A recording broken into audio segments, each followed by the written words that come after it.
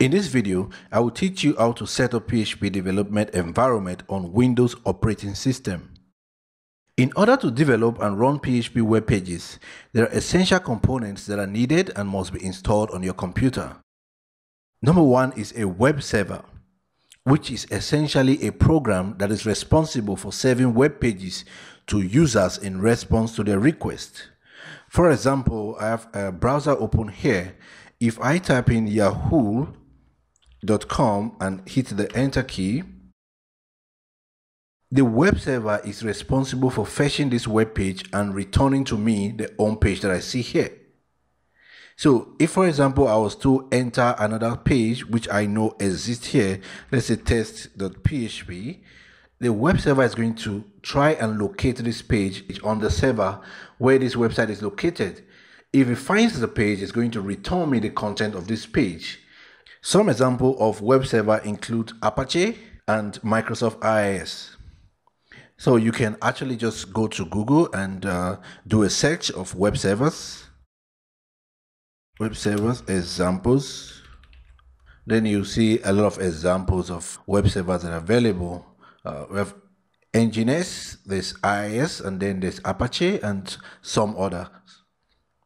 The second component that we need in order to begin writing PHP pages on our computer is actually a database server, which is a program that is used to store and manipulate information. Usually this is referred to as the back end of the application.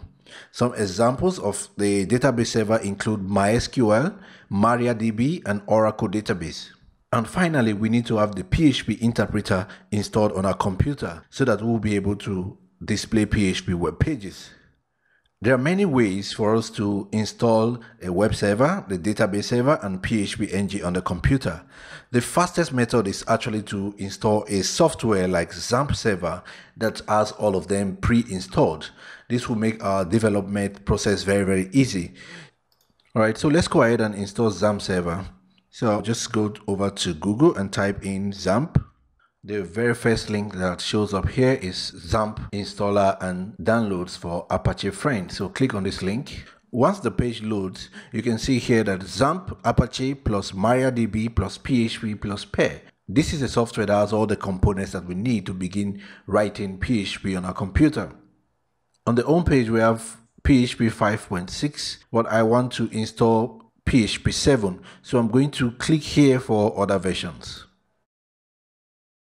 Here we have PHP 7 for 32-bit operating system. So I'm going to click on download. So take a few seconds to download. All right, the download is complete. I'm going to click on the executable file. And then I'm going to allow it to run. The installation process for XAMPP server is pretty straightforward. So all we actually need to do is click on the options that we want to select. So here it's telling me that my antivirus is running and maybe slowing down the process. I'm just going to ignore this message and continue. This is a warning showing up here telling me that because of user account control on Windows operating system that I should try and avoid installing XAMPP server in the C drive because it may not have permission to write to that particular directory. I'll just click on OK. And then I'm going to click on Next. So right here is a list of all the programs that will be installed when I eventually click on Next and then start the installation. You're going to have Apache installed, you're going to have MySQL installed, you're going to have FileZilla FTP server installed. So actually you can uncheck the ones that you don't need, but I'm just going to leave it as the default and then click on Next. Now it's asking where do we want to install XAMPP server. So because I have different partitions, I'm going to actually install XAMPP in a different directory. Depending on your operating system, you can actually leave the default so that it's installed in your C drive. For me, I'm going to install it in D drive and then take Next and then choose Next. I'm just going to get rid of this. Okay, we're on the page where it tells us setup is now ready to begin installing XAMPP on your computer. So we're just going to click on Next and then it will begin installing the software on the computer. This should actually take a few seconds.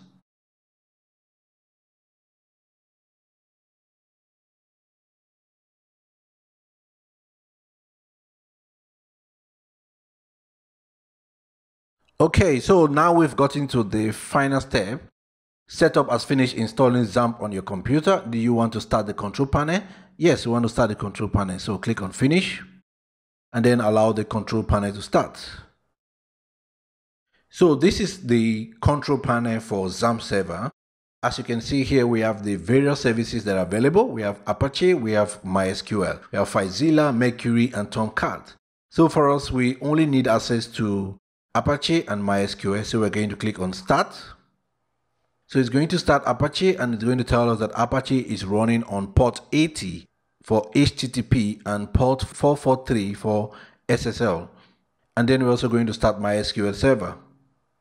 All right, so we can see here that both servers are running. We have Apache running and we have MySQL running, which means that we are now ready to begin working with PHP. In case you encounter any problem while trying to start up XAMPP server, you need to check if you are running Skype, because by default Skype runs on port 80. So if you're trying to start up XAMPP server while Skype is running, it may start on a different port or it may not start entirely. So you need to try and debug. If there are any errors, they will be displayed at the bottom part here. Now that we have XAMPP server installed, we can actually go to our browser and type in localhost in all lowercase actually. So once we type in localhost, it takes us to the default XAMPP server page.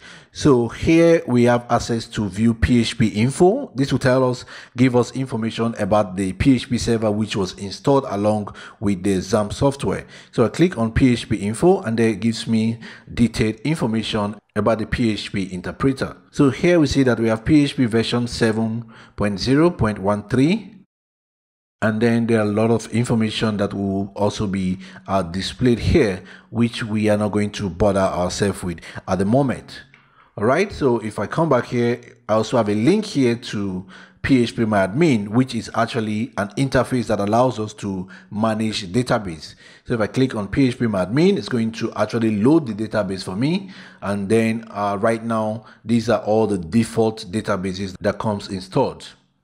That is how easy it is to actually install XAMPP server on your computer. So if you want to actually see where the files are located, you need to actually go to your drive. For me, I installed it in D drive, and here you can see the XAMPP folder and all of the different components that comes with it. So when we start development, we are actually going to be putting our files inside this htdoc, because this is the default folder where XAMPP or Apache will try to locate any website that you have. All right, so more about this later as we continue the course. In the next video, we're going to see how to set up development environment on a Mac computer.